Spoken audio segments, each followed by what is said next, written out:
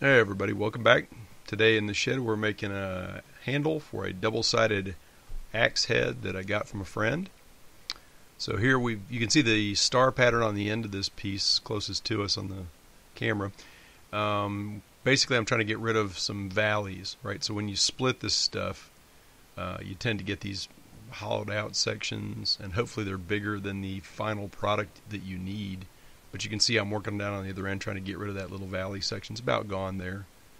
Now I'm going to flip the piece over and start trying to do the same thing on this end. And you'll notice that I get a big hang up there, like a hangnail, and stop and spin it around. So that's the game you got to play with the draw knives, is you want to be careful that you're not hogging out material that's moving across the grain of the piece you need, right? So if you start to get big sections carved out, you need to spin the wood around and try it from the other side. And you need to make sure your draw knives are nice and sharp. So I periodically stop and take these over to the buffer. Alright, that's looking pretty clean on this side. So I'm probably going to flip this thing over in a minute here. The end closest to me right now is the intended end for the axe head to sit on, and it has the dimensions, the inner dimension of the axe head drawn on the end of it. Here I'm just trying to work a bunch of material off one side of the handle. Trees, as it happens, are not straight, no matter how much you think they are, and so in this case I'm trying to deal with what essentially is warp.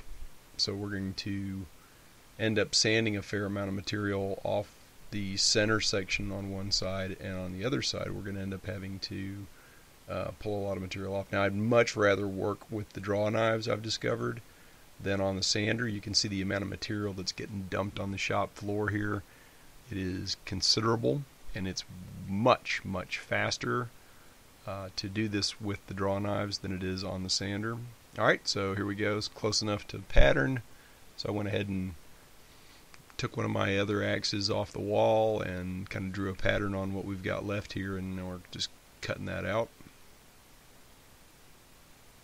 A strange thing here is when I cut this piece, there was kind of an offset, so it was like it was under stress. Hopefully that won't show back up again in the piece as it ages, because that would mean that it would warp, obviously.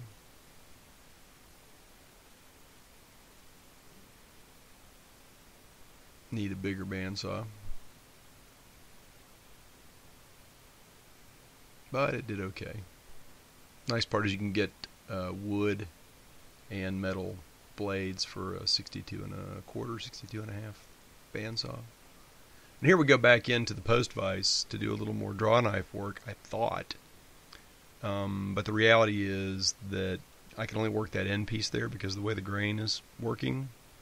So I just decided, it might not be worth it. Let's just go ahead and move over to the sander. So here we're trying to get the sides parallel first to the pattern on the end, right? Because nothing matters if the blade is not pointed in the same direction as the handle, then you've totally screwed up. So that's all I'm trying to do here, is establish the flat sides of the handle,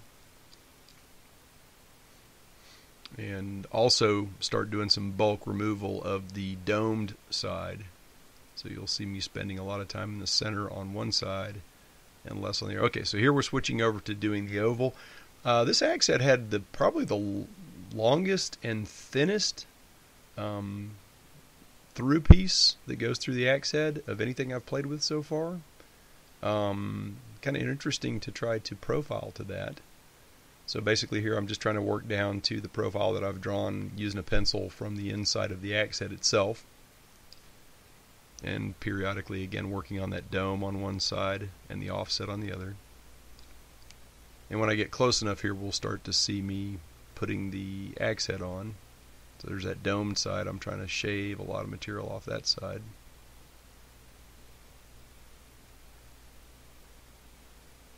Alright, get to the axe head, you.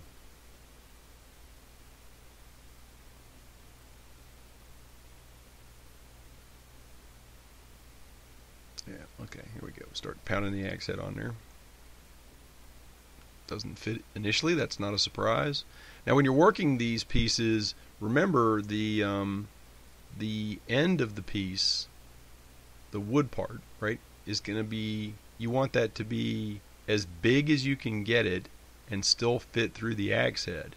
And then you have to get the rest of the piece at least that size. So you're really trying to make the end piece where the axe head goes all the same dimension all the way to wherever it seats. In this case, because this particular axe head, the hole through it is actually tapered like a tomahawk. Right, unlike a hammer where you've got an hourglass shape and the portion of the handle closest to where it seats is pointing in, and then you just splay the other end out. That's not the case here. So I want this whole thing as big as I can get it and still get it through the axe head so that I can wedge it open as much as possible to fit and stay put. Alright, so we're still doing profile work here, trying to get the overall handle shape I want. Kind of pointless to do this as a kind of an Adirondack handle. It was fun. The grain down on that end really wanted to be in that shape. But as a double-headed axe, I'm not sure it makes a whole lot of sense. So here we're just trying to get a little bit of slack belt done with what we've got with the plate and still on the unit. And that's about it. You'll see me looking at the straightness of it, such as it is. And there's the final product, sharpened and all set and burned and burnished.